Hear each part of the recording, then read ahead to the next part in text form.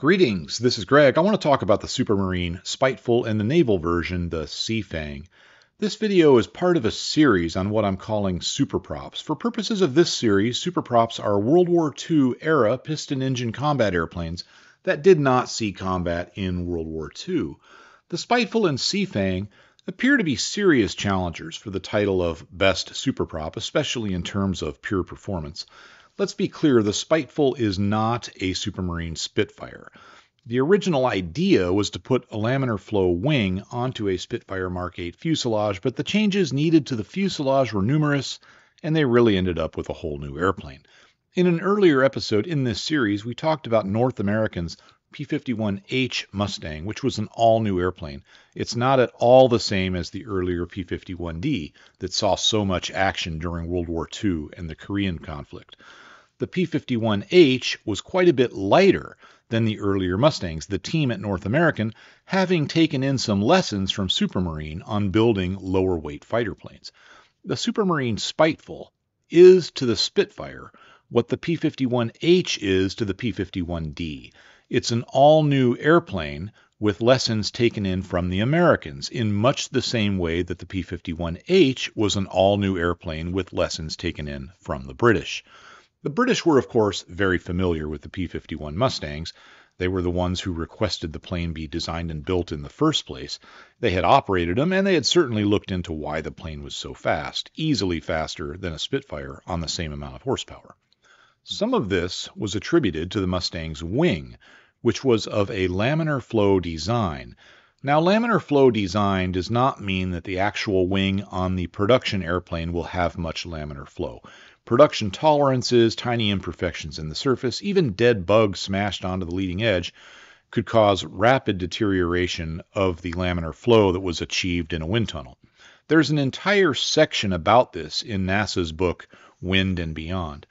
The short version is that NACA and the British, who studied the P-51, found that in practice, very little laminar flow existed on the P-51's so-called laminar flow wing. However, the Mustang was getting a lot of its speed from the precision with which the plane was being built. It was said that if they could have built the Spitfire as perfectly, it would have been just as fast. For the Spiteful, Supermarine would abandon their now classic elliptical wing design so famously used on the Spitfire for something thought to be more modern. The resemblance to the P-51's wing is unmistakable, but it's not the same wing. It's an all-new wing, and it's a Supermarine wing, not a NACA wing. But I don't think the influence of the P-51 can be denied here. Supermarine also upped their game in terms of construction quality. It's said that the Spiteful's wing contours were accurate to within 0.005 of an inch. That's about 1/8 of a millimeter for you metric folks. Imagine building a wing with that level of accuracy over its entire surface. That seems incredible to me. For comparison, I tried to find out what the tolerances are for the wing surface on a modern airliner's wing, but found nothing on this. I suspect someone in the comments below will chime in with the numbers. In late 1942, Supermarine came up with the specifications for what would become the Spiteful. The British Air Ministry liked what they heard, added in a few of their own requirements. They wanted good visibility for the pilot. By that really meant a bubble canopy. They wanted armament consisting of 4 20mm cannons, and they wanted provisions for folding wings for a possible naval variant, and the use of contra-rotating propellers. The project started in earnest in 1943. Initially, they considered naming the plane the Supermarine Victor. But that name somehow shows overconfidence, while at the same time not really sounding very aggressive. If you think of the names of British fighter planes of the era, they normally sound pretty aggressive, a force to be reckoned with. Spitfire, Hurricane, Typhoon, Tempest, Whirlwind. Victor just doesn't seem to have it. They considered simply calling it a new mark of Spitfire, the Spitfire Mark 30 or whatever it would have been by that point. Consider the P-51H. It's a totally different plane than the 51D, but it's still called a P-51 Mustang. The Germans' Bf-109F had almost nothing in common with the 109D. Both are still called 109s.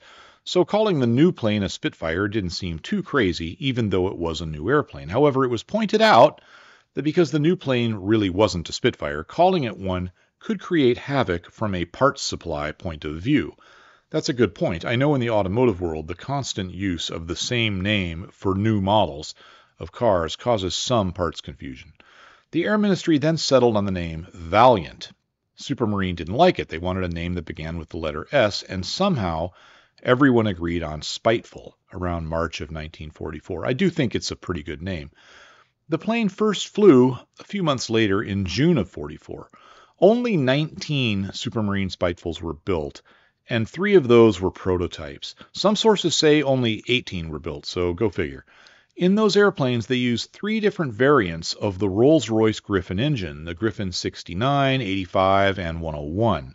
First, we have the Griffon 69 with 2,300 horsepower. Some say it had 2,375 in this application. Maybe it did, but this data from Rolls-Royce says 2,300. The Griffon 69 is a 22 40 cubic inch liquid-cooled V8 with a 2-stage, 2-speed supercharger. It's very much like the earlier Merlin engine used in P-51 Mustangs, but with a lot more displacement.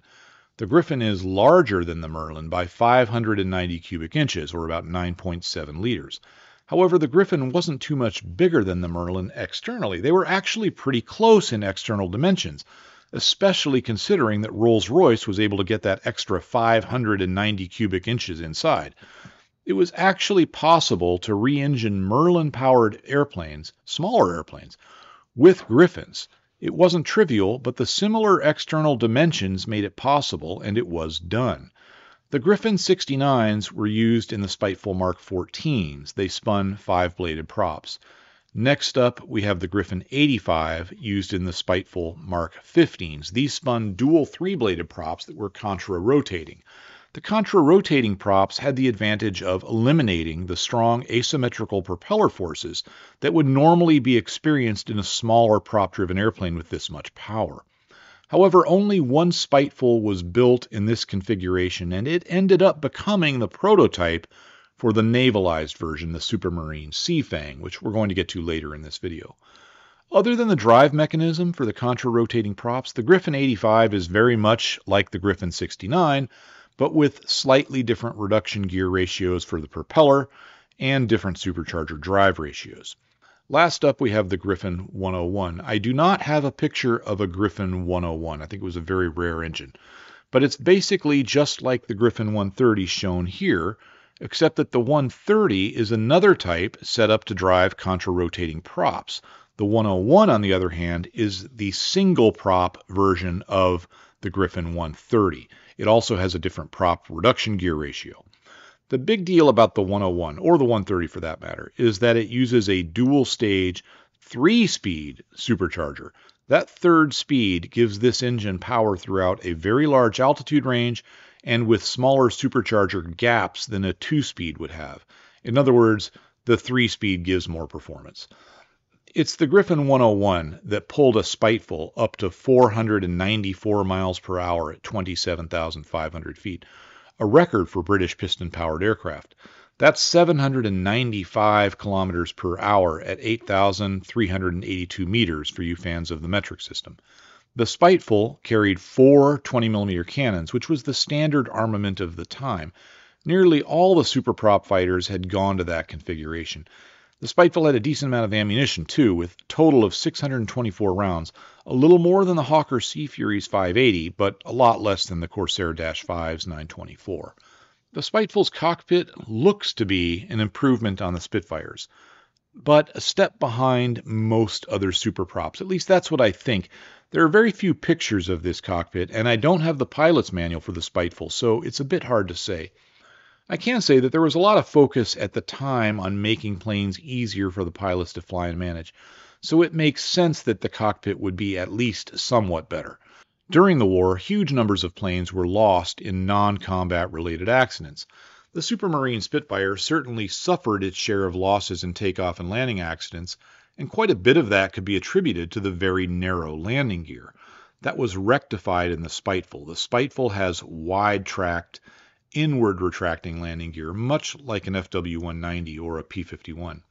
The Spiteful also has inner gear doors so that the landing gear is fully enclosed when retracted. That was fairly standard by this point in fighter plane design, But just a few years earlier, say in 1943, most fighters did not have fully enclosed landing gear. There isn't a lot of information on this plane, nor are there a lot of pictures of Spitefuls, so I have to apologize for using the same ones multiple times in this video. Production of the Spitefuls was very short-lived. The first flight of a production Spiteful was on April 2nd, 1945. Production of the plane ended the very next month, as did the war in Europe, leaving no chance of the Spiteful ever entering military service. They would be used for testing, research, things like that, but there was never a squadron of armed Spitefuls flying around. In hindsight, this was probably the right choice. The war was over, the British economy smashed, and prop-driven fighters were being eclipsed by the new jet fighters, not the least of which was the Supermarine Attacker, which used the same basic wing design as the Spiteful.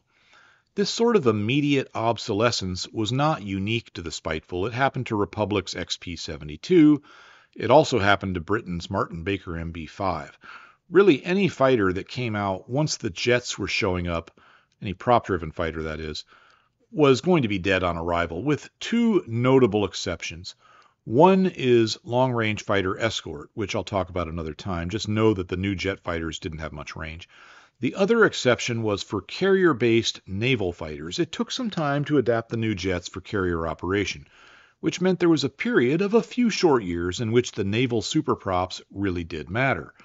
Supermarine did build the Spiteful in such a way that they could create a navalized version of it, and that's just what they did. This was called the Seafang.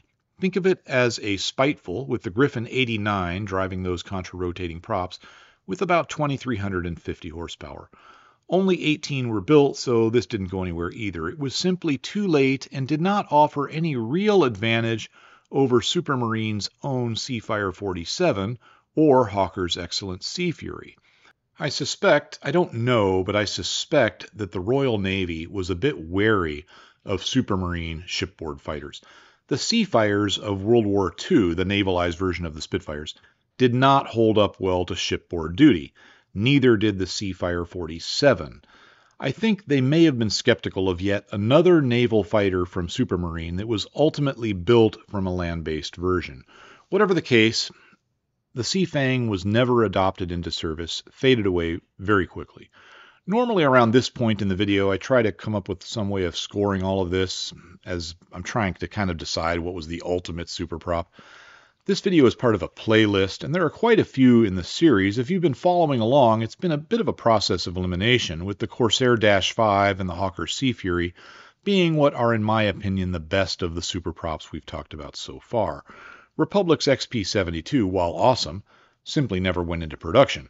Prototypes often show amazing promise, but when the realities of production show up, sometimes they don't look so amazing anymore. So we don't know how good the XP-72 really would have been had it gone forward. North American's P-51H certainly has everything by the numbers: speed, range, everything, and it did go into production. However, the U.S. Air Force never sent it into combat.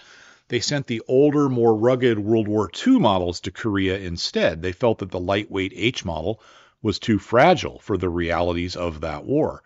It's a similar story with the U.S. Navy's Bearcat. It never went into combat with the United States either. As the rigors of war often manifest the shortcomings of otherwise apparently great airplanes, I tend to give more weight to planes that were proven in actual warfare. I give some lesser amount to planes that saw service but no combat, like the P-51H. The Spiteful and Seafang were full of promise. Had it not been for the jets, I think maybe they would have been able to fulfill that promise. However, the reality is that they didn't, and thus, at least in my opinion, cannot unseat the Sea Fury or the Corsair Dash 5 from the top of the heap at this point. That said, as a minimum, these were very fast airplanes and well armed. The Griffon 101 powered Spiteful at 494 miles per hour just might have been the fastest superprop, and the Seafang at 475 miles per hour was the fastest carrier-capable superprop. That's all for now. Goodbye, and have a great day.